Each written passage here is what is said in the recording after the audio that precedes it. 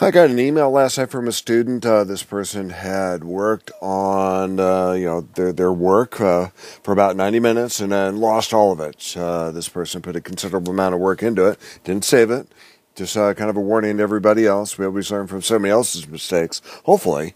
But we all learn this the hard way. We work on something, we're kind of into the mood, into the groove here, and trying to be productive. We don't think about saving it.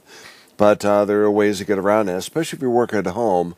You want to make sure you put these settings in here. So in the CAD Lab, we don't know what the settings are, and a lot of times the settings are set so they're not very friendly to students. It's just the way that works sometimes.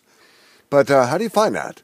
So if you go to SolidWorks, what you want to do is go up here to the Options button up here in the pull-down menu. Let's go into that. We're going to go into System Options. We're going to scroll down here to Backup/Recover. A couple different folders in here, and hopefully this is set. If this is set, if it's checked, then you might want to check this folder. And you back up something every 5 minutes, 10 minutes, 1 minute. That's a little bit extreme, but after 5 minutes or 10 minutes worth of work, there's probably a considerable amount of value in that if you're working on something to go ahead and save it. So in the CAD Lab computers, if that's checked and you got a certain value in here, here's the folder it might be. After it just crashes, take that data, take that folder, and open up Windows Explorer, and then bring this guy over here and copy that address in here and see what you got. So since my folder is empty in here, but before I had this other folder in here too, and it's got some stuff way back from like 2 years ago, and you might look in here and this might be where it would be.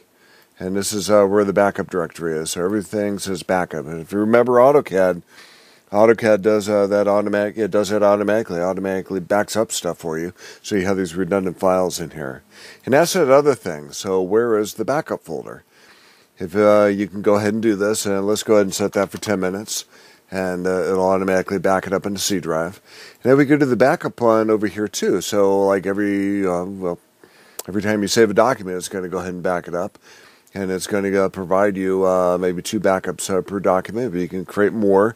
If you want to really fill up the folder where those items are going to be, you can create a whole bunch of them if you like.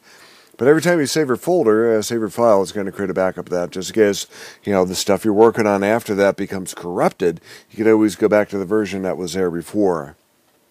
So backup folder, right here, again, I have that same folder over here. It's the same thing up here. It's just one item above that. And if we go into that, then you see all your backup files. So that's one way to do that. Or you can save your backup files in the same folder as the original one by clicking on that radio button. And then this is a good one. Remove backups older than like 30 days or 15 days or 5 days or 1 day. You can do that too. So that way it doesn't really continue to fill up over and over and over again, really creating a lot of work later to try to delete all those things, or just filling up your storage. You don't want to do that. So, and then there's this option down here, save notification, show a reminder if the document has not been saved for 10 minutes. What it does is it provides a little dialog box that pops up down here, suggesting that you should save your work. And then it says automatically dismiss after 5 seconds. So it'll sit down here for 5 seconds, and then it kind of slowly disappears. So there are some settings in here. A lot of these settings, especially the ones on the bottom for the backup and save notification, that might be relevant for SolidWorks at home. Make sure you got those settings in there. In the computer, in the CAD Lab, again, not very student-friendly, unfortunately. Just the way things go around here.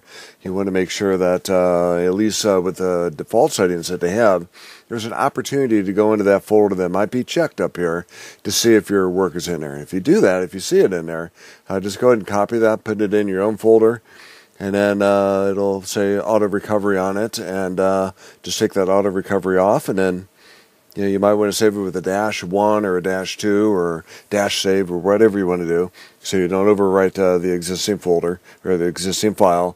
And then go ahead and open it up, and it should be pretty close to where you left it before your computer crashed.